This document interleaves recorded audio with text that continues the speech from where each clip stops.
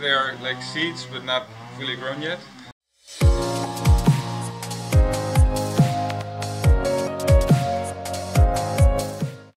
I don't think there will grow a banana from those seeds. Right.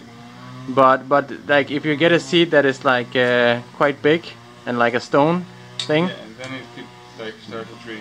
But that's normally not the way the banana palms grow. They're like a grass. They will just shoot of banana palms from the root. So you can just take a shoot and just place it somewhere else, and then it will grow. Yeah, yeah. I think I've seen people like just chopping like a whole, like it looks like a whole banana tree, and then they just can plant it. Yes, that's how all the banana palms here. We never plant from seed. They say that it will be bad bananas if you plant it from seed. Really? Yeah. Huh. So you're a cyclist. Yes. And this is your standard breakfast? Yeah, more or less. Like yeah, different fruits sometimes, but yeah, it's like oats with some almonds and some soy milk, because I like to get some protein. And then yeah, whatever fruits I've got. And you're vegan and you're cycling? Yes. Yeah, I have a blog. It's called Vegan Cycling Eurasia. Blogspot.com. Always enough ways to get energy. Like it's sometimes difficult to find enough protein, or maybe not even difficult, but you have to like think about it, because not every restaurant will have like tofu or beans or things like that. Interesting that you have like the protein thing. Yeah, I don't know. For me it's not a problem. Like Right. if I eat like only fruit and rice, it's like enough protein for me. Yeah. Yeah, I don't know. But yeah, it's interesting to hear people's different stories. Yeah, yeah. I don't even know that I would not get enough protein, but it feels to me like it would be, and I don't want to like impair muscle growth in any way. So I just want to make sure that there's enough protein. Okay, cool. So that's why you have the soy milk. Yeah. Yeah. Okay. Yeah, I mean, I also like it. Pu'er tea. Sorry. Pu'er tea. Pu'er tea. Like tea from Pu'er, the city in China. Okay. I think they ferment it or something. Okay. I was gifted it by some people I met in like near Pu'er. Yeah, I like it. Is it like a herb tea? No, it's like Leaf. tea. Leaf, I think leaf. it's green tea. Leaf. Okay. You also said yesterday that you don't like garlic so much. Why is that? Is it because you don't like the taste, or is it just like you don't like onions also? Yeah, I don't like onions either.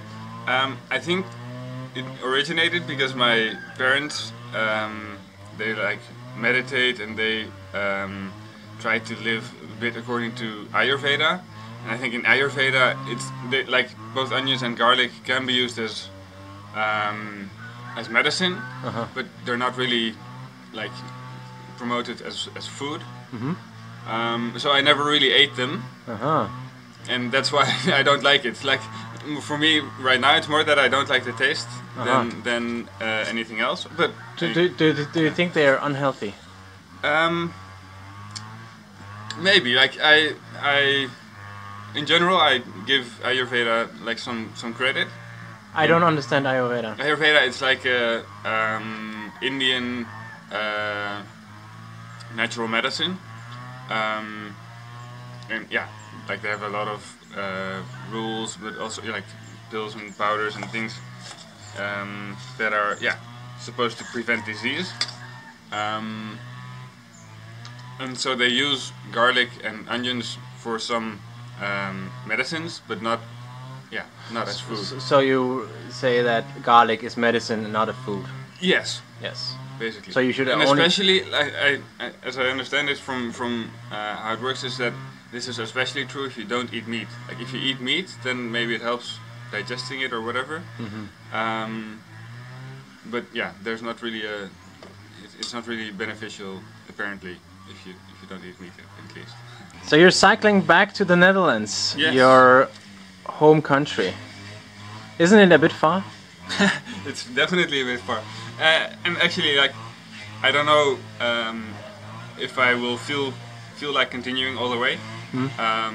So who knows? I might fly back from anywhere on the Okay, route. so you just try to cycle from here in northern Thailand through Myanmar and onwards, and then if you don't feel like it, you'll just Yeah, or I skip a bit, Okay. or I fly back.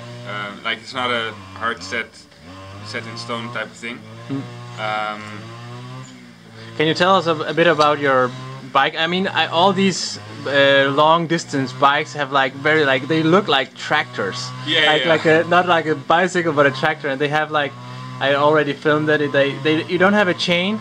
No, I have a belt. You have a belt, and there's also more like it will not snap that easily, right? No, it will not snap that easily, and like chains wear quite easily. Yeah. Or quite fast, so you have to replace them every few thousand kilometers. Yeah. And this belt drive, they say you have to change it every 25 or 30,000 kilometers. So yeah, for the whole trip it will stay good. Yeah. So what is it made of? Is it like a plastic thing or what? Yeah, it's partly plastic. There's like I think the outer part of it is carbon fiber. Okay.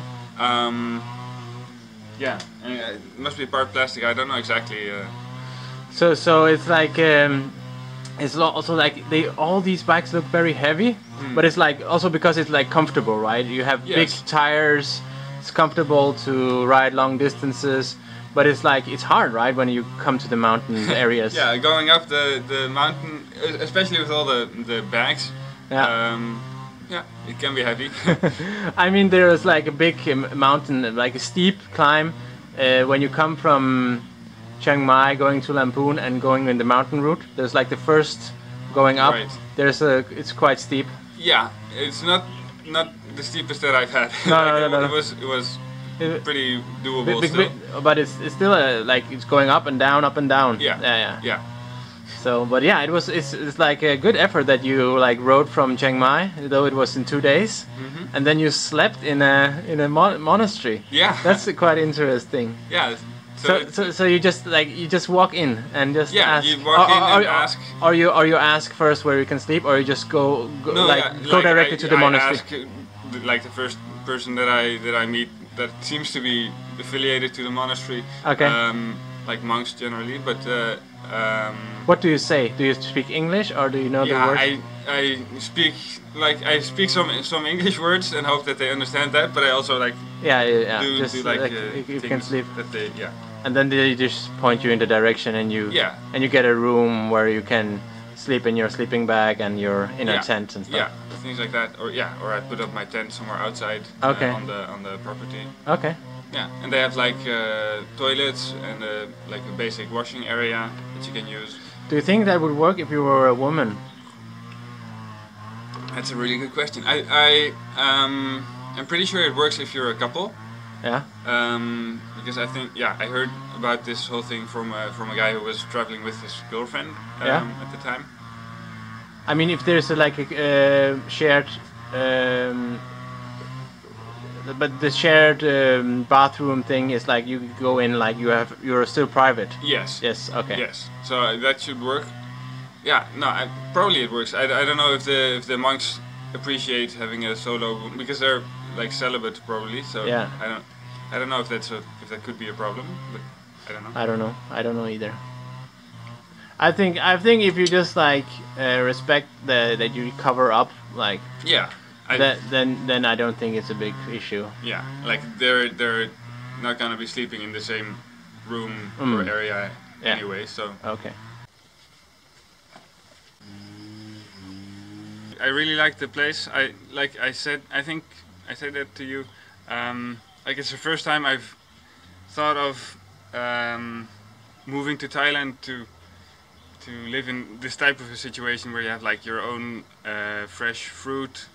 Your own vegetables, and you can like get stuff year round. Your wife made me some food last night, which was really great. The huts are like basic, but like good mattresses, and it's nice. It's a really nice atmosphere. Going vegan and going green is definitely things that people should at least consider. Live life in a way that you're not only working and then tired for the rest of your week, for instance. If you don't get enjoyment out of the work, at least, So make sure you do also enjoy life. Yeah, somehow. I guess I'm not ever in a real hurry, but somehow it always feels like it takes longer than it should be necessary. But, so thanks for having me over. Thank you for coming over and visiting. Yeah. Sharing your thoughts and ideas. Bye. Bye.